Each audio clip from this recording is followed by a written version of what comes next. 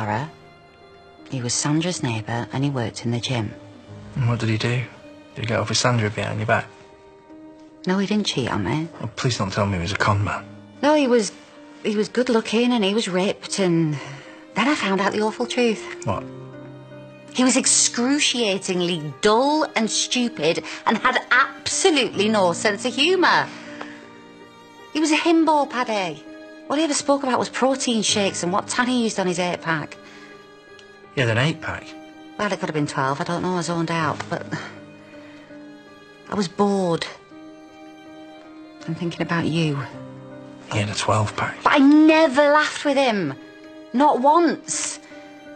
Basically, he wasn't you, Paddy. And that's why I packed him in.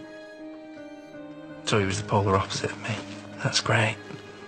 And I'm really glad that even though I'm not good looking, I'm still able to amuse you. No, that's not what I meant, idiot. No, come on, you are all the things that he isn't. Go home, Chas.